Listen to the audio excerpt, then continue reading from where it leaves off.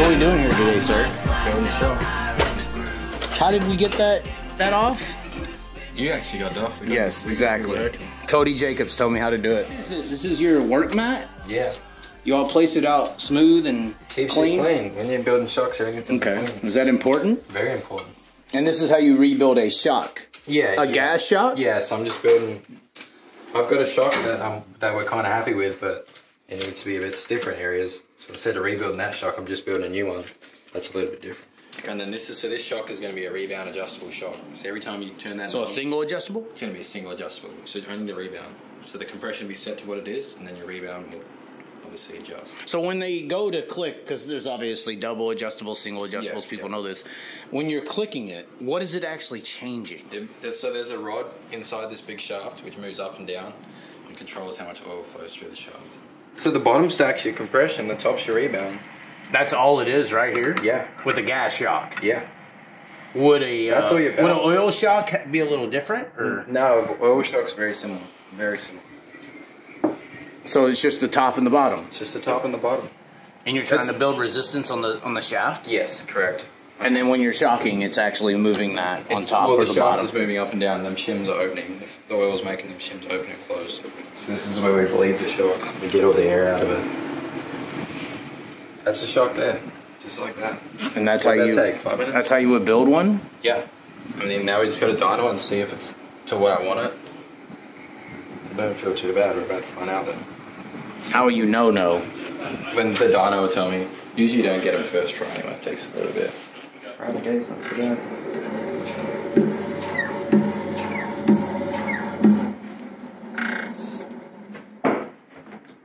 So you're not even going to make an adjustment, it's just a little bit. I'm going to make just a little bit too stiff, but it's not too bad. So how would you actually make an adjustment? As in what now? you're about to do, yeah, to change things. We're going to change the shims, move the shim stack around. So is it just about getting it wrong, or? Yeah, it just takes a while. It doesn't happen straight off the bat. Every shock's different. So you can put these exact same shims into another shock. It'll be a little bit different.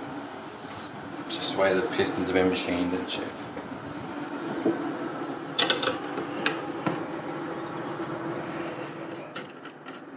So you took some shims, these little things out? No, I just replaced them with different size, different thick shims. What are you actually looking for? You got to make sure certain shims are lined up, otherwise the shock won't work. Which can be a little bit. You got to put in new liquid? No, you just got to top it up. So it's basically all about having zero air. Zero air. No air. You don't want any air. No air, no fucking hair, no swarf.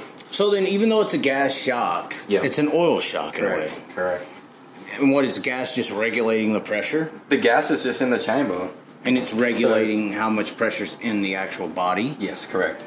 It's all instead of just being reliant on the oil. It's all about the rod pressure. So you can have 0 pound on that thing or 100 pound. That won't change what numbers the shock are. It'll just change the amount of rod pressure on the shock. An oil shock has 2 tubes in it and it just transfers oil from one tube to the other. So you could still be off right now, right? You'd have to re-shim again, right? Yeah. It might take me fucking 3 or 4 goes, but it's the aim of the game. If you want it to be perfect. See, sometimes when you get your shocks built by a dealer, and they got to build 50 shocks a week, it's probably not as crucial to them to get it to the pound. But once again, it could be a failure, and you'd have to restart. It probably will be. It probably will be. And I've had shocks that take me fucking days to get right. Really? Like days. Like to the point where I have to step away from them and just relax, because they'll get you that mad. You get that lost in it and that mad.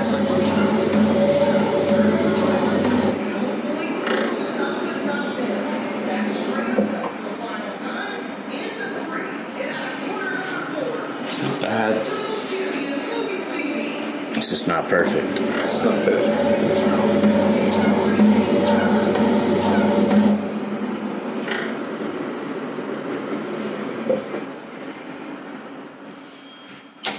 You're mad now. I'm mad, I'm just thinking. I mean, I'm happy with it, like I'd run it, but... Alright, we gotta go to work. What do you mean you gotta go to work? You're mad? No, we're gonna give a full fucking swing at this thing. Well, so wait, it's not far off, you're saying? It's not far off, but... So you're gonna have to do some far off shit to get it perfect? Yeah. Like what? Can't tell. Probably can't tell that. So you're restarting on the whole build here with your shims? A little bit, yeah. Just reassessing. Not changing all of them, just some of them. You still put the big gold one on? That's a piston. That's not a shim. That's a piston. So then, are you putting shims on top and the bottom of that? On either side of the piston. And so on each side of the piston is your compression rebound sides? Correct. Okay. And the top would be? Rebound.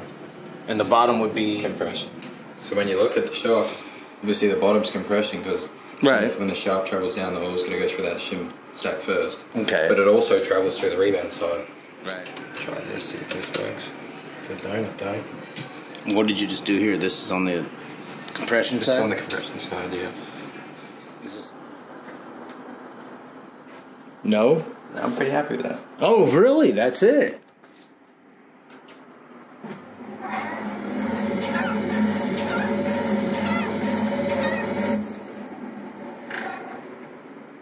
I'm happy with that, Chaz. Really? Yeah. It's close enough. Close enough to keep me happy. It's enough for that shock. That's it? See, I'm happy with that one. So we'll probably run this on the weekend, maybe for qualifying. And then so you'll put that around it? Yeah, that's a right rear gas cover, so that will go on that shock. Okay. Then we got our bump rubbers in here, spare parts, spare rod ends, shims, gas, valve, coil shit, all hardware, bodies, spare gas chamber, spare shafts, little tricks and shit. Gas bags. They're the gas bag I was talking about in the oil shops. Yeah, and then covers, fucking bump cups, shims, end bearings. What else have we got in here, Chaz? Ain't got that much. Caution bars. Yeah. Standard. Fuel lines, a couple shocks in there. They're secret shocks. The secret ones? The secret ones. That's the bottom drawer. Get them. When we're in trouble, we grab these motherfuckers. Guarantee you, without even knowing, this will be the dirtiest fucking cupboard in the whole trailer. You know what this cupboard is? Just guess. What cunts never clean their shit? Rock up the day of the races. Tire guys. Worse. Driver's cupboard. Oh. Look at it. Fucking what the hell is this? Look, dirty fucking helmet. Look at that. Wow. Fucking dirty helmet. And then gonna ask you why you ain't done. Smelly fucking. Wow. How you gonna eat after that? Look, fucking mud in here. Fucking drivers. Dirty socks. Actually, clean. Yeah, if you ever want to know what's holding the team back, Fuck. it sure as hell ain't Ricky Warner. You know what? They're all the fucking same. Wow. Where's the tire dope?